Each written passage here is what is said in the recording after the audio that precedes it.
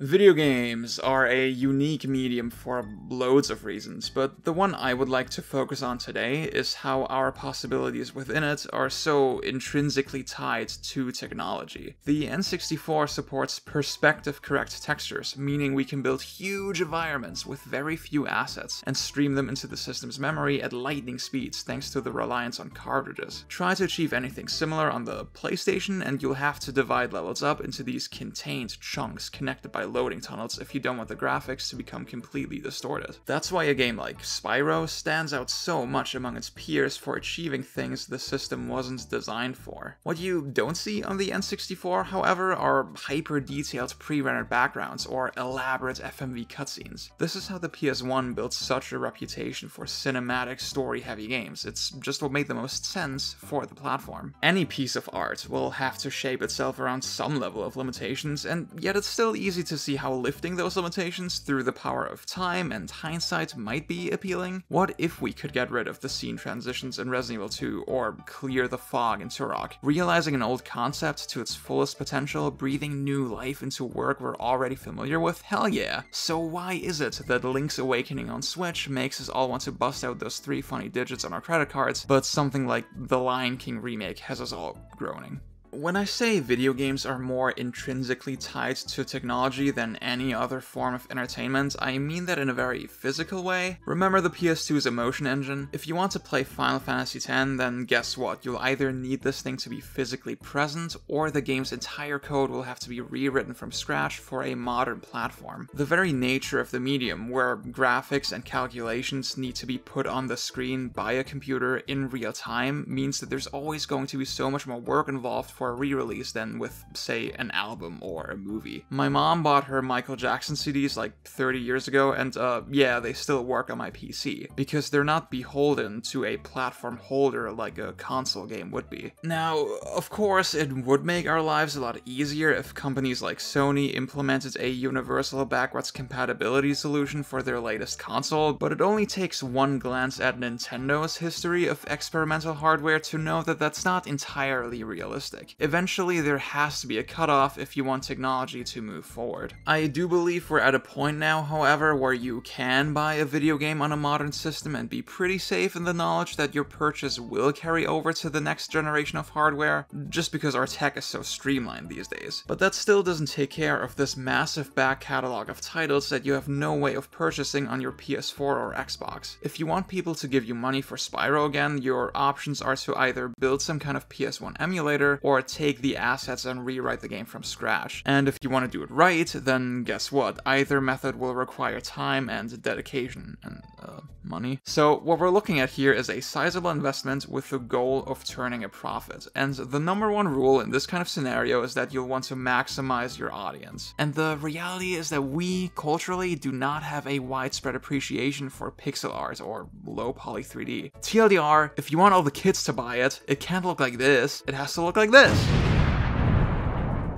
And you know that's great and all, but we've already established that technology is an inseparable part of the art form. Resident Evil flat out wouldn't be what it is had they not had to rely on still images to build its world. And I think a lot of people would agree that what it is beautiful, and that a game that plays like this still has value. But I also believe that this idea extends to aesthetics. We all intuitively understand that Transformers being a newer movie with fewer limitations doesn't mean it looks better than, Casablanca, right? And I think we need to get to that same point with video games. Refine your aesthetic sensibilities to where you can look at Final Fantasy IX and realize, hey, this is actually one of the most beautiful looking games ever made. Composition, framing, color theory, silhouettes, these are all universal concepts unbeholden to things like pixel count or number of polygons on screen. So no, I can't look at those Spyro remakes as an objective improvement. They're a lateral move where the overall impression is entirely dependent on your personal taste. And while I don't really mind the way they look, I'm not that attached to Spyro to be honest, I think there's something inherently pretty sad about this state of affairs. I said earlier that we can safely assume that future hardware will be fully backwards compatible now, meaning if you're gonna play Spyro on your PlayStation 6, it's gonna be this version. Eventually, there will come a point where the remake will have been the most recent iteration of Spyro for longer than the original was. The latter will fade into obscurity like it never existed in the first place, just like everything else you've ever loved, because we're all little more than tiny cogs in one gigantic uncaring universe where the mere idea of our overall insignificance in it fills us with insurmountable dread.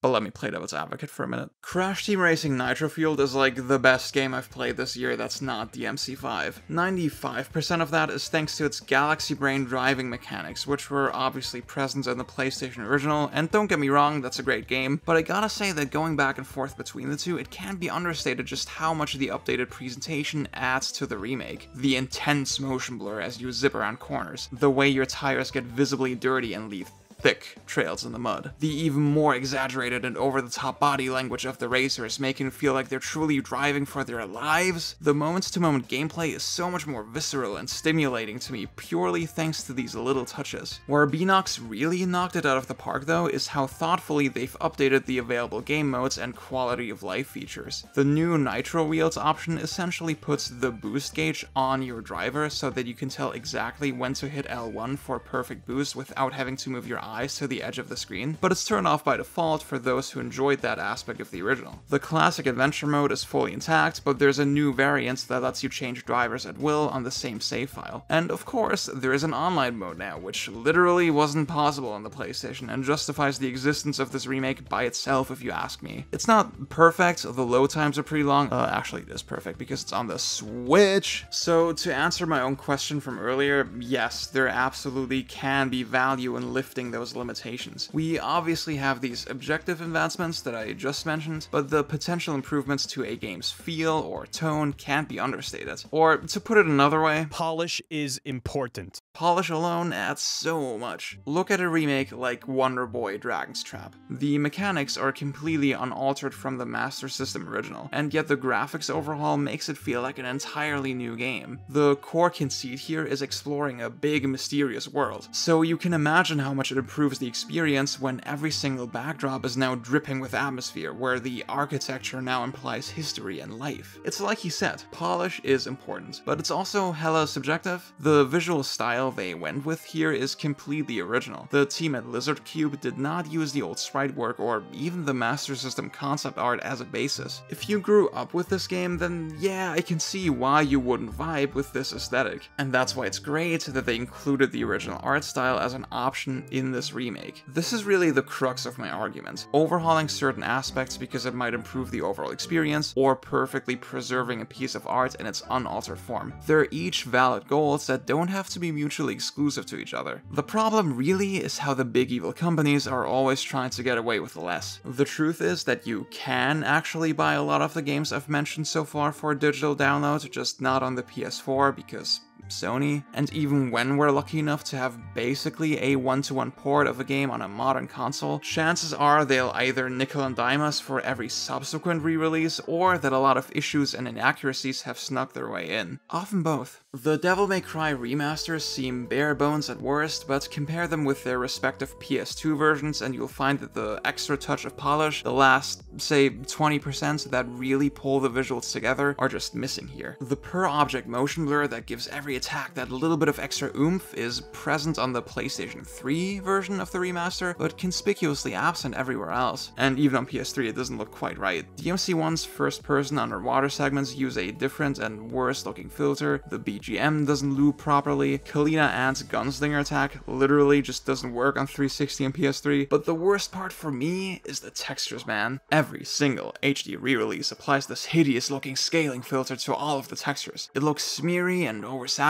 and somehow blurrier than the original art. They do this to hide how pixelated the textures are, which you only realize once the game is rendered in HD clarity, and maybe that tells you that most older games just don't make sense in HD HD? There was a little bit of outcry when DMC1 first released on PC, but we only tend to point these issues out when they're extremely blatant. Okami HD and Zodiac Age are, in my opinion, some of the worst offenders with this texture stuff, and yet I never really hear peep about it. This goes back to what I said about our surface level appreciation of aesthetics. It has to be like Final Fantasy VI mobile level for people to start raising eyebrows. I mentioned Final Fantasy IX earlier, and the 2016 HD version is honestly up there as one of the worst remasters of all time for me, with its disgusting backgrounds, tacky menus, and broken analog controls. And this stuff will keep happening as long as we keep supporting shoddy re-releases like the Grandia Collection or Resident Evil 4 HD. What I'm about to say is probably going to sound insane to you, but hear me out. I would rather have no Grandia on Switch than a shitty version of Grandia on Switch. We're a lazy species, and we'll always go with the most convenient option if it exists. If you don't give people that easy out, maybe they'll actually have an incentive to seek out the original and get the best experience, huh? Because selfishly, yeah, I would rather they go to the effort of playing RE4 on GameCube the way it was intended than to end up thinking the game is bad because they ruined the visuals and added an analog dead zone bigger than the brain inside my skull that is producing all these good words. I'll go a step further and say that I'd rather see a series die with dignity than dragged back into the spotlight kicking and screaming and have its reputation permanently tarnished by a lackluster re-release. As much as people wanted to tell me that I'm wrong, that's exactly what happens with The World Ends With You, and it's what's going to happen with Panzer Dragoon later this year. With both of these cases, there was or is this hope that a financial success may lead to good things later down the line, but that's not a logical proposition. When Sony announced they were remaking Shadow of the Colossus, they did it with the hashtag "It's happening," and that's so exemplary of the kinds of reactions and feelings they were trying to evoke. Thing is back, so please give us money. It doesn't matter if we actually did a good job. It's monetizing hype, nothing more, and it needs to stop. It makes me sad to see people look at a release like the Mana Collection and say, lol, I'm not paying $40 for ROMs, when companies like M2 put so much love and care into meticulously recreating classic games with accurate emulation and no extra input lag. Translating Seiken Densetsu 3 into English for the first time and inserting that translation into the original ROM is like a $40 effort by itself, guys. Even this remaster isn't perfect though. The pixel perfect option on the Super Nintendo titles still scales the horizontal axis to 4:3, meaning sharp pixels at the correct aspect ratio, but with loads of shimmering and general unevenness. The optional bilinear filtering solves this issue and still looks surprisingly sharp, though these days some kind of pixel interpolation like in Sonic Mania would be the preferred option. Keep in mind this was a launch window release for the Switch in Japan. Also, I wish you could turn off the background. I'm not trying to flex here when I say that most people don't even seem to really understand these technical details. As important as homebrew emulators are for preservation, I think they're a big reason why so many people look at older games as kind of disposable. If you're not sensitive to input lag, if you don't care about accuracy, if you don't mind the odd audio crackle or visual glitch, then yeah, maybe pirating every GBA game and playing them on your phone is good enough for you. It's sad developers and publishers are made to feel like they need to turn every classic into an epic 3D mega game to provide an artificial sense of value. I can say with absolute certainty that we're not gonna have this pricing debate once the Trials of Mana remake sits on store shelves by itself for $40. Trials of Mana 2020 is also a great example of this larger trend of video game remakes that flat out replace entire parts of the titles they're based on. Turning a 2D top-down RPG into a full 3D action game is a massive change with huge implications to every part of the mechanics and the design. To this day, I see people think of remakes like RE2 or the upcoming FF7 as hyper-expensive reissues of older titles, but that's assuming that what makes a video game is purely the overall structure and premise, when in fact simply aiming in third person turns RE2 into a completely different experience. What makes this kind of remake such a sticky, complicated issue is just how much the lines are being blurred. I don't think it's presumptuous of me to say that Yakuza Kiwami is clearly trying to be a replacement for for Yakuza on PlayStation 2, and yet their approach to this idea is a lot more liberal than the careful updates of a game like Crash Nitro Fueled. The original mechanics and assets aren't even being recreated here. Instead, they're totally replaced with completely different mechanics and assets from other Yakuza games. Now, I guess you can still subjectively think that shoehorning Yakuza 0's engine into the first game's overall story is an improvement, and I'd heavily disagree with you on that, but that's beside the point. What you can't disagree with me on, and this is my point, is that that approach to remaking a game just isn't true to the original spirit. Like it or not, controls, mechanics, and camera systems are part of the identity of a game, and they deserve to be retained just as much as the aesthetics do. Like, that's the whole crux of these video game things, you know? It's all part of the language of the medium, and the individual components of this language aren't interchangeable like that. If your idea of improving an older game is to swap out parts of it wholesale with another game, you're not really being respectful to the integrity of either title, are you? Okay, but what about RE2 though? What about FF7 though? I don't know, man. RE2 2019, really cool game. I can't even sit here and say that I would have preferred them to use this kind of budget to make like a new game, because like we discussed, all these changes and additions make it a new game. Dynamic AI, a full body damage model, boarding up windows. These ideas aren't just new to RE2, they're new to Resident Evil period. This remake takes advantage of its relationship to the original RE2 to build on concepts from that game in unexpected ways, and use your memories of that experience against you. Dipping back into that well also gives them an excuse to go for this slick, retro yet modern aesthetic and breathe new life into iconic, well-established characters. That's not something RE8 will be able to do, really, and that's why this whole thing has value to me. And don't get it twisted, I don't mean to say that this layer of separation makes RE2 2019 exempt from scrutiny. Just like when adapting a book into a movie or something, you're free to be critical of it if you feel like the material is handled in a way you find distasteful, or that the changes, cuts, and additions cause it to just not work in this form. Still, I think it's easy to see why the prospect of something like FF7 Remake is so enticing, not as a replacement for the original, but as a complementary piece. And yet, I think at this point you'll understand why I'm still apprehensive. I hope I've painted a clear enough picture of how we don't value the craft and the language behind old games as much as we should, and that the industry is well aware of this and will happily exploit that fact. The truth of the matter is that there are countless people who jumped into RE2 Remake and have zero interest in the original. And this wouldn't concern me nearly as much as it does if the original were just like on Steam or something, but it's not. It's not my place to lay down hard rules for how video game remakes should be done. Basic preservation via unaltered, respectfully maintained ports of classic games though, that should be the bare minimum. I think we can all agree that that's the point we need to get to. It doesn't matter how much people hate Twin Snakes when the original is always right there at your fingertips, eh? Beyond that, I guess I just want you to look at future video game remakes the same way you would at the new Lion King, and that's by asking yourself, does this have value, and are they treating this with respect? I haven't played the Link's Awakening remake, but I'm not seeing the value in this graphical change when every single screen in the original already had so much charm and detail put into it, especially when it doesn't even manage to run at the same frame rate, or that Link's movement speed has to be slowed down drastically to accommodate for the seamless 3D camera.